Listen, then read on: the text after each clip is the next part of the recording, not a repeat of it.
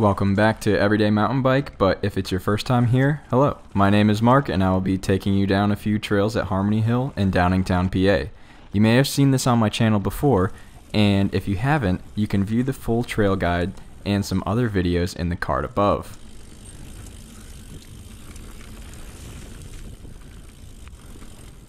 Harmony Hill can be a great place for beginners all the way to expert mountain bikers.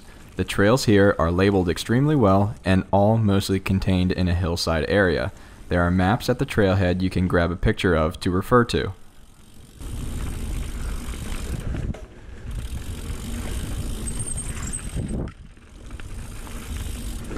Using the trail names found on Trailforks, the trails rank from easiest to hardest in my opinion as follows: Blue Trail North to Yellow Loop, Blue Trail South to Yellow Loop, Angry Bob, and then finally Blue Trail to White Black Trail. The green trail can then be used as a climb back up to the top.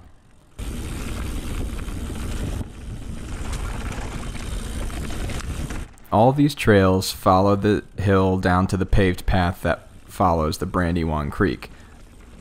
After this, you can use the green trail for a relatively lively climb back up to the top.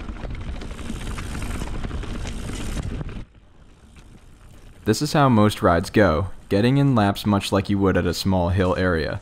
The runs and climbs don't take too long for intermediate riders, and I'm usually able to ride all of these sections leisurely in about 2 hours.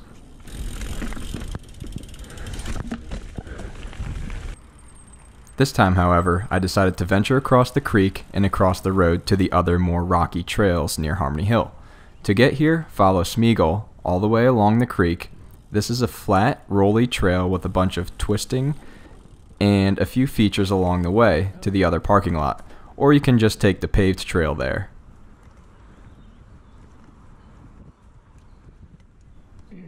Once here, cross the busy road and head up Bradford Avenue about 50 yards. Then find the trail on the left. It's easy to spot. Head all the way up here where you might have to hike a bike up to get to the old railroad tracks, which are no longer there, but you can still see the old bridge. Feel free to explore the other trails further up here, but for me, I just went back down. There are a few options to get down. A crazy steep chute all the way near the bridge, which I did not attempt. It's an expert line for sure. Then there's a skinny ridge trail that gets steep and flows down the hill into the gully. And finally, there's a Sidewinder trail that is so much fun and labeled Connector on Trailforks right off Bradford Avenue. I stuck with Sidewinder. It's a trail I was told about and had to try. I'm not super good at it and the sides are quite steep in the beginning, but here's how it went. Jumping into the Sidewinder trail.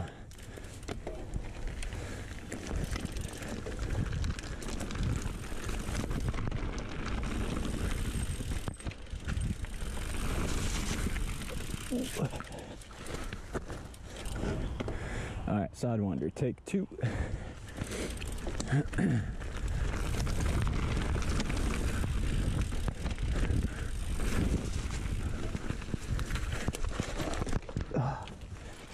I could do all the sides, but didn't really get one full clean run in. It's a spot I'll have to come back to and clean in the future.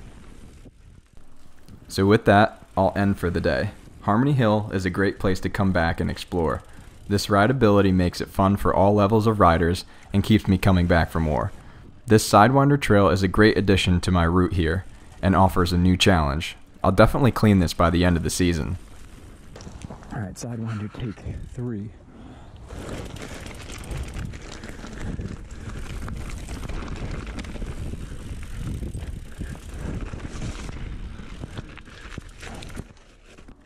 So now if you aren't subscribed, please consider subscribing as it leads to more and better videos delivered straight to you at no cost. Also, please share this video and the channel with others if you found it useful. Any way to promote mountain biking in the area is beneficial to the community. Stay tuned to the channel for more trail guides and helpful mountain bike videos. Thanks for watching today, and I'll see you next time.